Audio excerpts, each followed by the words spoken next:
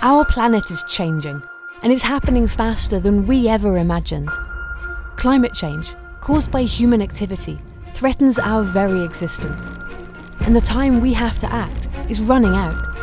We need solutions, we need action, and we need them now. Cambridge Zero is our response to this call. We're bringing together some of the world's brightest minds to develop real, workable solutions, and building on the University of Cambridge's global network to turn those solutions into positive action. We're helping today's leaders build sustainability into everything they do, and training the next generation of innovators and experts to deliver a zero-carbon future.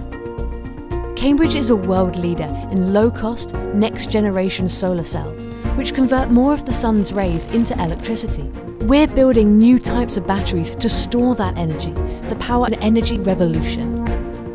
Our scientists are harnessing photosynthesis to turn sunlight into clean liquid fuel, to power vehicles and industry sustainably. Our engineers are developing hybrid and electric aircraft so that we can stay connected while reducing the damage to our planet. By 2050, nearly 7 in 10 people will live in a city, presenting huge housing and infrastructure challenges.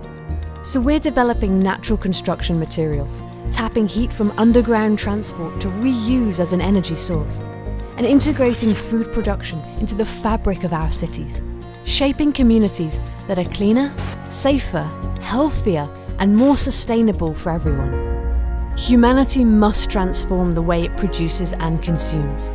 From agriculture to manufacturing, we're working across industries to re-engineer destructive cycles of waste, cutting carbon, conserving materials, and dramatically reducing the plastic that chokes our oceans. But it's not just about reducing emissions. We must remove carbon that's already in our atmosphere. This means protecting and growing the Earth's natural carbon extractor, the tree and plant life that helps us breathe. It's time to reconstruct economics to include nature as an ingredient.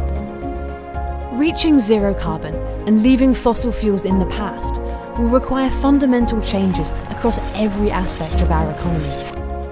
Rebalancing fragile ecosystems won't be easy. It will affect how we work, how we travel, what we eat, and how we live. But in a world riven with inequality, the way we do this must be fair for all. That's why we're working with governments and industries to develop zero-carbon policies that work locally, nationally, and internationally. We cannot do any of this alone. We need to work with our colleagues around the world.